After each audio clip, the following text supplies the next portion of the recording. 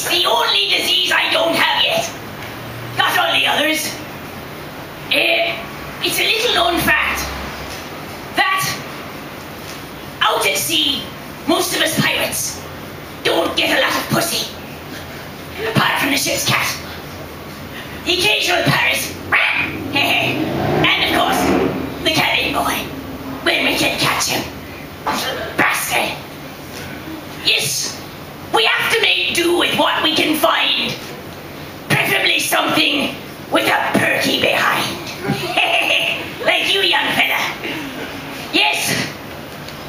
Preferably something with a perky behind. Oh yes. But better than boys and parrots and cats are what lurks deep down, deep in the bowels of the ship. Me giant bilge rats. Oh, and they grow very large indeed. In fact, they make a most handsome steed. But I prefer the dead ones. They're easier. Oh, I even have my own exclusive dead rat. And I keep her hidden in the pickled cabbage vat. On the end of a rope.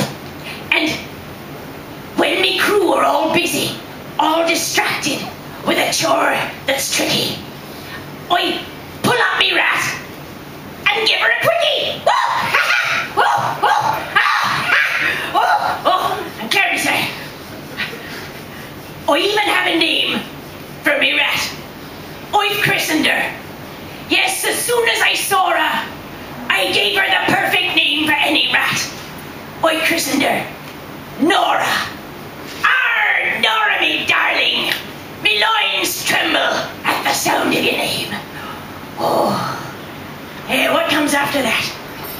Oh yes, but sometimes, if I forget to stick the cork back in her ass, Nora swells up with buoyant cabbage gas. Now, if I then stick the cork in real soon, Nora doubles as a reconnaissance balloon.